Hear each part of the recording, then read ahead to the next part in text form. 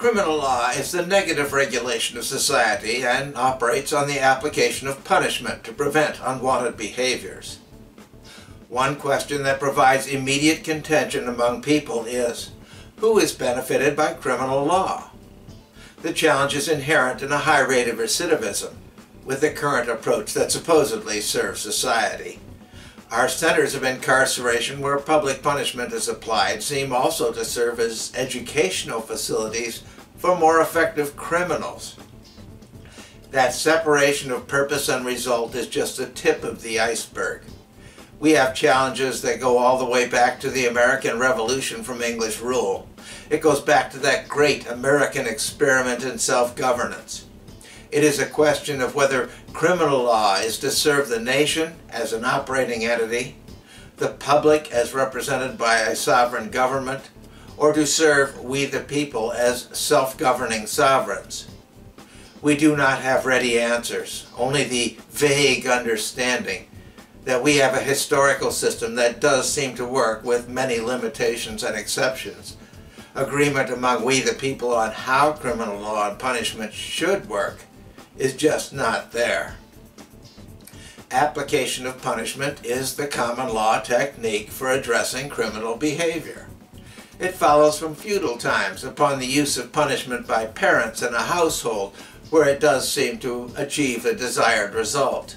What parents forbid to their children on pain of punishment is generally avoided by their children.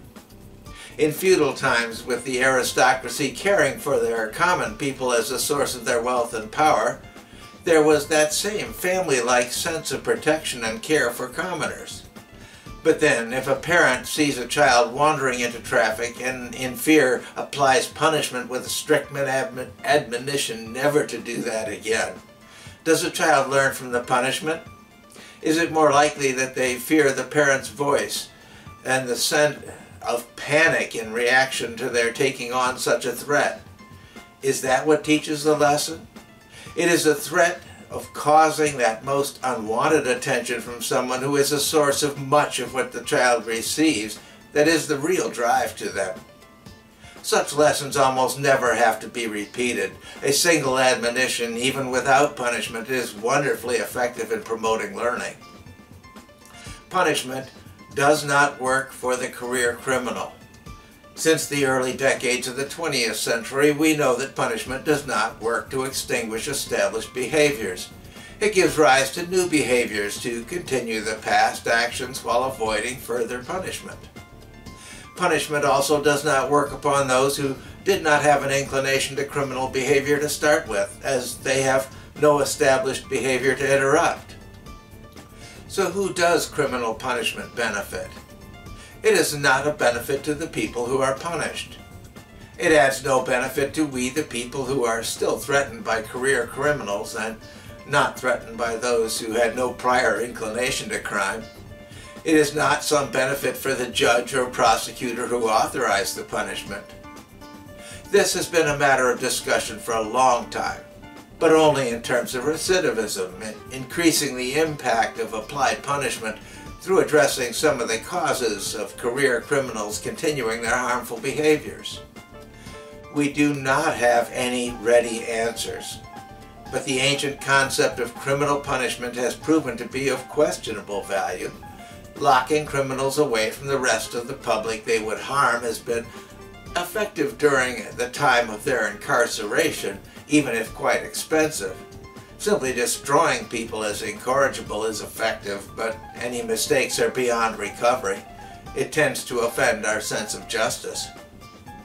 Quite simply, the variability of people is not going to be resolved, and there will always be criminals no matter what definition is used to define crime. The level of crime we act to prevent and the way we address aberrant behaviors is not going to be settled. It is going to be a question that mankind as a society is going to have to handle as it can. A best fit solution is probably as good as we are going to get. Passing criminal laws and punishing those who offend these laws is not a solution. It is an attempt at a solution that has been accepted as a basis for government action. it will have to do until we have another and better direction upon which we can come to agreement. The very concept of criminal prosecution, the us and them approach to criminal behavior, is written into our Constitution, with special protections for citizens who are threatened with prosecution for crimes. It is part of our self-government experiment. It is going to be applied as best people can apply it. The basis for British law crimes is the sovereign's right over people. To murder or maim another person is to lessen their value to the sovereign. To disturb the peace is to distract the common people from the productive efforts which are the source of the wealth of the privileged. The sovereign protects the source of wealth, and this is also how much of our criminal law has been addressed in the United States. That engaging in crime is an offense against the state, a violation of sovereign directives or bans.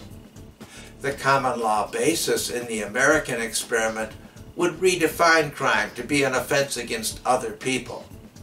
The rights of the one citizen end only where the rights of others begin, and acts that upset this are an offense to we the people. Acts against government laws that protect and benefit the public are acts against we the people in whose name these protections were set in place. Offenses against the people and offenses against the state are competing approaches to criminal law. The modern approach has largely favored the sovereignty in government, which serves those who are in public authority before it serves the common person. A crime is a wrongdoing recognized by government. It can be an act or a failure to act where there is a recognized public duty to act. A crime is a public offense even if perpetrated against another person. It can include even acts of violence against a person in the privacy of the home, if engaging in the act is considered so antisocial as to rise to the level of public reaction. The source of common law crimes was feudalism, a means of keeping the peace and prosperity of common people who were the source of privilege. It was the benefit to all people, recognizing and banning acts that caused public damage and avoiding personal responsibilities that could not be avoided without threatening public welfare of common people. There is no uniform classification of crimes, and many of the individual states have attempted to codify and replace the common law crime definitions with legislated legal codes. These have effect, especially in recognition that representative government is to serve the people who are represented, and the codification quiets questions of what will and will not be so antisocial as to be officially banned. Justice and public welfare are served in this.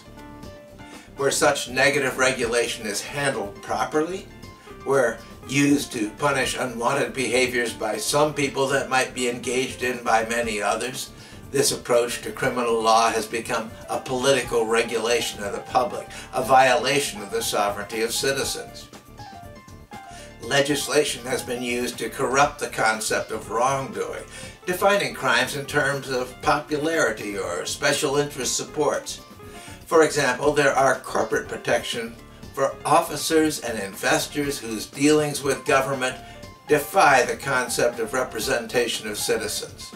There are laws that criminalize acts such as growing marijuana plants, because others are likely to abuse themselves by smoking it. Could you imagine banning the unlicensed raising of corn and wheat because others might use it to manufacture intoxicating liquor without a license? The plant banned by these laws is also the basic material for hemp rope and canvas. In the common law, the offense was government notice of a wrong accomplished through a personal action. Crime went to the individual, not to the corporate or created beings. Crimes would refer to the office holder rather than the government or corporate organization which contained the office. In the United States, criminal prosecution is always and only in the name of the people, and the actions are taken on behalf of the people. Criminal prosecution has always been a tool of regulation of people and is necessarily subject to abuse. It allows some people to ban the behaviors of other people. Where there is a general support, as in banning sexual behavior with non-humans, even general offense has been used to authorize criminal prosecution. A criminal law crime of buggery is an example. By this, common law offense has also been used for enforcing moral law, a questionable application which is only appropriate when the public is agreed to support of the morality being enforced. This might be seen in laws that would punish polygamy or underage marriages. Prosecution addresses the official recognition of wrongdoing. Official recognition of crime is a government action with intent to prevent further offense, even to the point of assessing fines and punishment upon a perpetrator. American prosecutions are in the name of the people and under the sovereign authority of the state. The aspect of representation is generally respected, but not officially required or tested during the process of prosecution. Prosecution includes the official accusation, a court taking jurisdiction over the accused for the purpose of determining whether official punishment is appropriate. The next challenge is that criminal punishment is being applied to citizens, and citizens have recognized rights. Conditional rights, rights that are actually privileges rather than rights, arise when a citizen is accused of a crime or subject to prosecution. These rights are commonly raised to prevent or resist prosecution. In addressing crime, we have the concept of mens rea, or guilty mind. The concept is built on the capacity of a citizen who engages in a crime to understand or prevent the results of actions they take or duties they would avoid. Infants, for example, cannot be prosecuted for criminal offense. They lack capacity. A person who throws up their supper in public, potentially spreading disease, is not to be prosecuted for that threat, as it was not by their own choice that they did so. Mentally deficient people may be excused for what they do as lacking the capacity to decide on their actions. It is not some excuse for engaging in the crime, as the crime is the same in any case. The excuse of incompetence in mental state is a protection for the perpetrator of the crime from criminal punishment.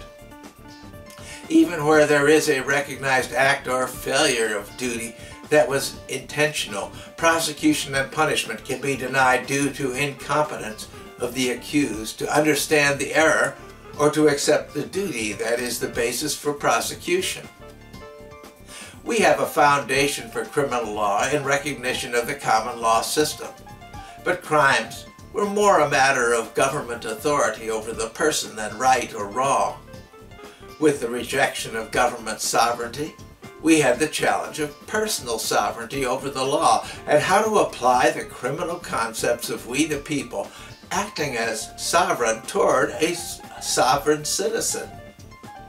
The change was never really made in the courts, and they continue enforcing legislation as a basis for criminal law, but accepting the enhancements to juries and jury application as a matter of process rather than a legal necessity.